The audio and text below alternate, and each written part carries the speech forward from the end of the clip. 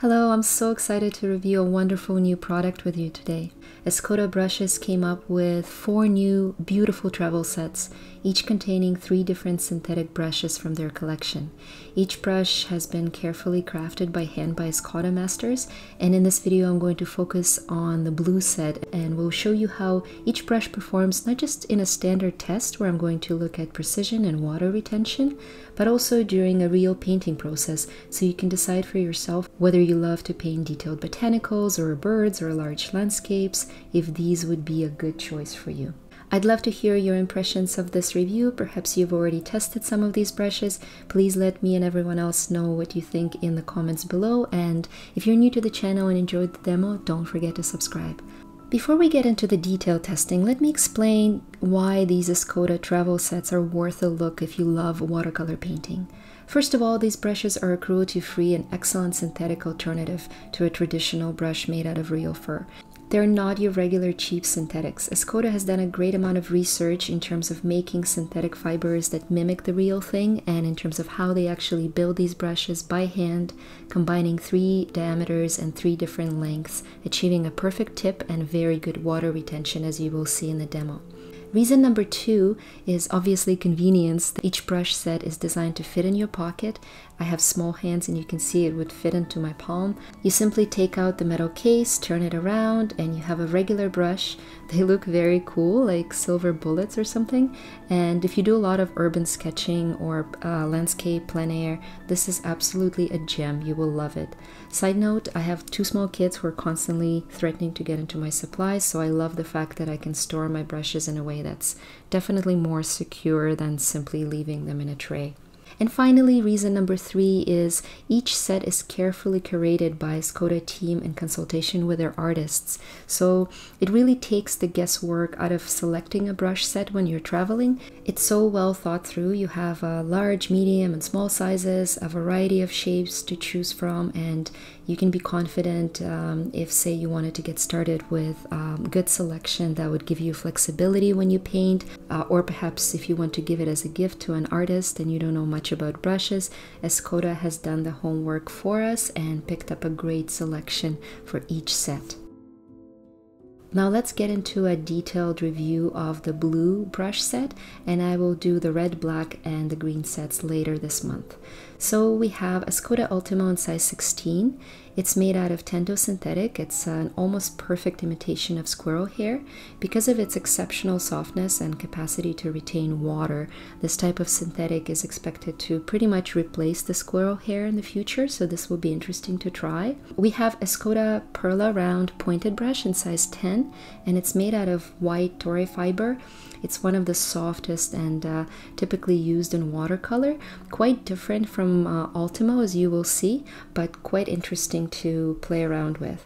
And finally, we have Escoda Prado round pointed brush in size 6. It is made out of tame synthetic, which is one of the most valued synthetics because of its similarity to sable hair. So it doesn't only imitate the color of sable, but it also imitates the spring and absorption of liquids. It's perfect for watercolor and could be quite good for acrylics too. And spoiler alert, because it's so precise, I really loved it and ended up using it quite a bit. Now let's do a couple of tests, starting with Perla, and I will compare it to my natural squirrel brush and a real sable brush to look at the precision, how much water it holds, and things I can do with it. So the first thing you will notice is that it unfortunately doesn't hold a lot of water, definitely worse than the real squirrel or the real sable, but what you will notice right away too is that it's super precise, and it has a lot more spring and precision than the squirrel brush. And so what that means is if you don't care as much about water retention and dipping your brush more frequently, but you want a brush that will hold the tip and get the details done while being able to cover fairly large surfaces, this is actually very good. The blending washes are pretty comparable in all 3 brushes, so I will show you in a minute how it works in a real painting. Let's test the Ultimo now. I expect it will hold a lot of water, as a real good synthetic alternative to a squirrel should. And as you can see, it just goes on and on. very soft. The tip is not very precise, but that's expected with a squirrel brush. So definitely better water retention than Perla. For large washes would probably be a better choice. It's a good performer. It's a mid-range in price, so I would say a solid choice if you're more into larger landscapes and loose watercolors. Finally, Prado, and as you can see, it's exceptionally precise, comparable to my real sable, and still able to hold a good amount of water. It also has some other advantages which only became obvious to me when I did the real painting tests.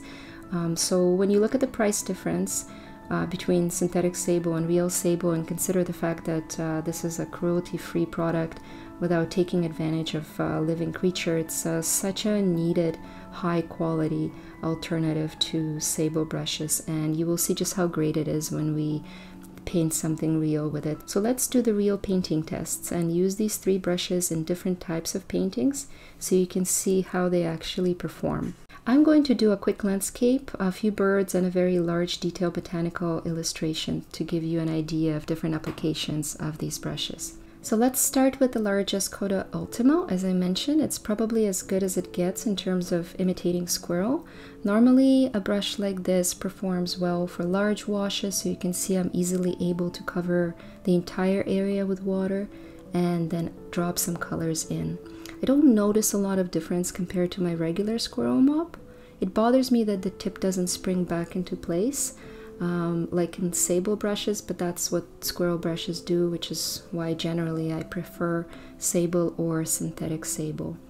Then I test the Perla, and there's some interesting things that I've discovered. The Perla was okay in terms of water retention, not excellent as we saw during the test. It doesn't hold much water, but at this stage of my landscape, I'm doing wet and wet. Water retention is not as important.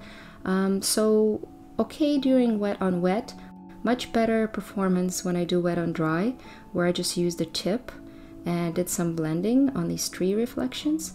Much better. So this is more comparable to, say, what a sable brush would do. It performed also much better for my birds. The tip is precise enough for small feathers, and I was able to blend the colors onto larger areas, which wouldn't be possible with a finer brush and would be quite annoying with a squirrel brush because the tip wouldn't stay, wouldn't return back to its shape. But the biggest surprise was when I used the Perla on negative painting for my large botanicals. So you can see here I was able to get into every groove between the leaves. This is really quite marvelous for a synthetic.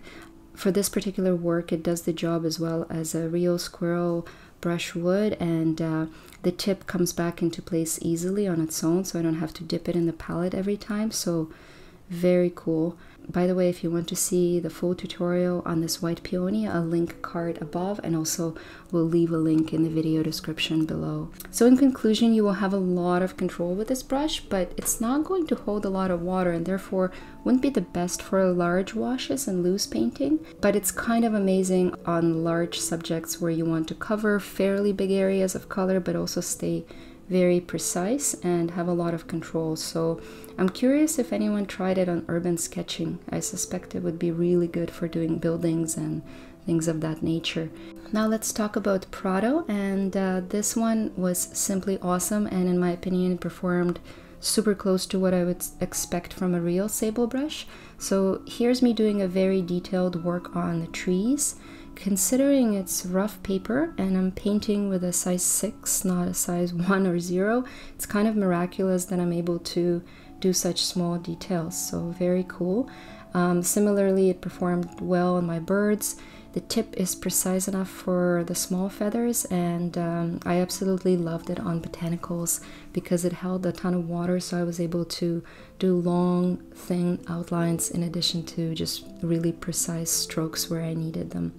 So as a bonus, take a look at what Prado was able to do when I needed to lift some color. So Perla brush wasn't able to do this at all. I wouldn't dare use my real sable to lift color because it would wear out too fast.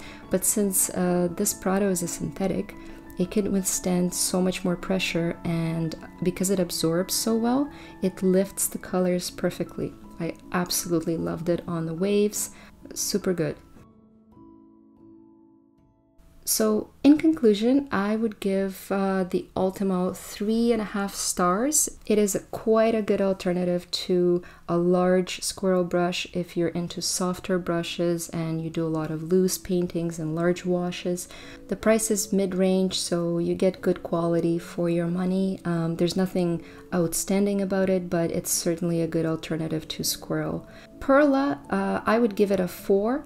But keep in mind, this is in the context of my own style, and so I found the fact that it doesn't hold a lot of water not very distracting, but some people might think differently. I thought that it's a very good brush for paintings where you want to maintain precision while also maneuvering larger washes. So particularly good for things like negative painting.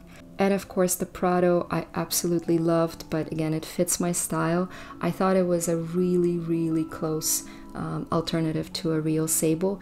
It's super precise, it has a lot of spring, it holds quite a bit of water for a small brush, and as a bonus, I mentioned you can do a lot of color lifting if you're into that kind of thing. So of course these ratings are purely in the context of my own style, and those of you who know me know that I specialize in highly detailed botanicals and nature art, and I also do quite a lot of commercial work in a decorative style, so keep that in mind when you look at how I tested it and my reasons for liking or disliking certain things. This video is meant to give you detailed information, but only from a perspective of one professional artist, so I encourage you to do more research on your own for balance before you decide to purchase them. I look forward to seeing you next week with more tutorials and art supply reviews. Have a wonderful day, thank you for watching, and I'll see you soon.